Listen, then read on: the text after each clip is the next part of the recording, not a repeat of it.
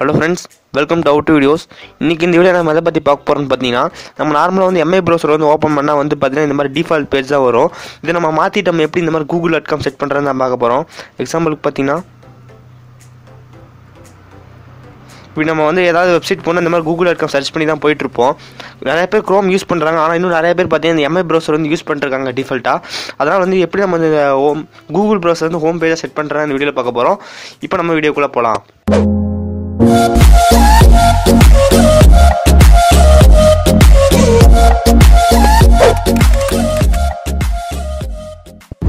Okay, எப்படி இந்த Google home page வந்து நம்ம டிஃபால்ட்டாக செட் பண்ணுறதுன்னு இப்போ பார்க்க போகிறோம். ஃபஸ்ட் நீங்கள் என்ன பண்ணுறீங்க, எல்லா டேபும் க்ளோஸ் பண்ணிடுங்க. க்ளோஸ் பண்ணிவிட்டு இந்த இடத்துல 3 டாட் இருக்குல்ல, அதை கிளிக் பண்ணுங்கள். இந்த இடத்துல ரைட் கிளிக் பார்த்தீங்கன்னா செட்டிங்ஸ்னு ஒரு பட்டன் இருக்கும், அதை கிளிக் பண்ணுங்கள். இங்கே வந்து பார்த்தீங்கன்னா அடிஷ்னல் செட்டிங்ஸ்னு இருக்கும், அதை கிளிக் பண்ணுங்கள். இங்கே வந்து பார்த்தீங்கன்னா தெரியும் செட் ஸ்டார்ட் பேஜ் அப்படின்னு சொல்லியிருக்கு, அதை கிளிக் பண்ணுங்கள்.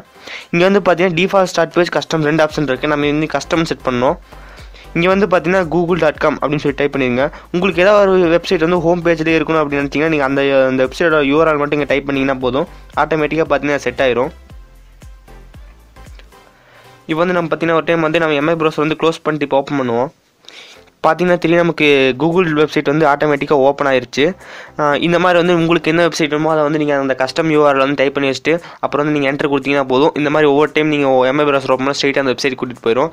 ஓகே ஃப்ரெண்ட்ஸ், இந்த வீடியோ உங்களுக்கு பிடிச்சிருக்குன்னு நினைக்கிறேன். அப்படி பிடிச்சிருந்தா இந்த வீடியோக்கு ஒரு லைக் கொடுங்க. இன்னும் நம்ம சேனல் சப்ஸ்கிரைப் பண்ணினா கீழே இருக்கிற ரெட் பட்டன் கிளிக் பண்ணி சப்ஸ்கிரைப் பண்ணிங்க. நோட்டிஃபிகேஷன் வரதுக்கு பக்கத்தில் இருக்கிற பெல் பட்டன் ப்ரெஸ் பண்ணி நம்ம போகிற எல்லா வீடியோ நோட்டிஃபிகேஷன் வரும். இந்த வீடியோ சந்திக்கிறேன். See you guys, bye, have a nice day.